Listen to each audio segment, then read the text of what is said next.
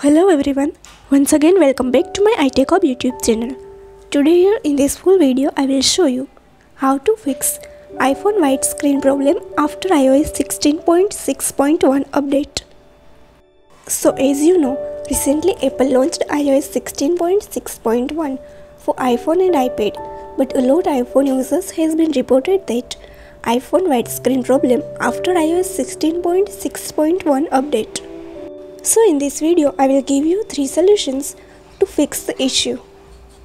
Now let's begin. For the very first solution is force restart your iPhone. Now I will tell you how to force restart your iPhone. If you are using iOS 14, 13, 12, 11, 10, 8, 8 Plus, then follow the steps. First of all, press and release volume up button, then press and release volume down button, and press and hold power on or off at the same time.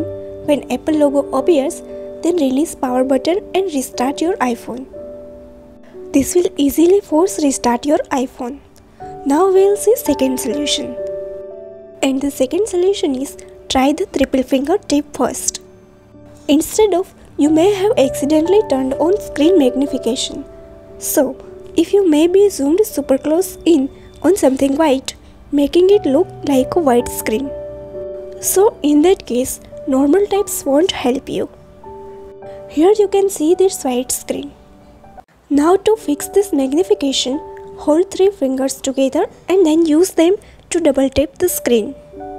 If your screen is magnified, then this will bring it back to the normal view.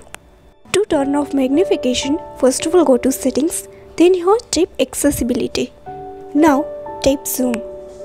Here, simply turn toggle off next to zoom. So this solution will also work for iPhone white screen problem. If this solution doesn't work on your iPhone, then you can use third solution.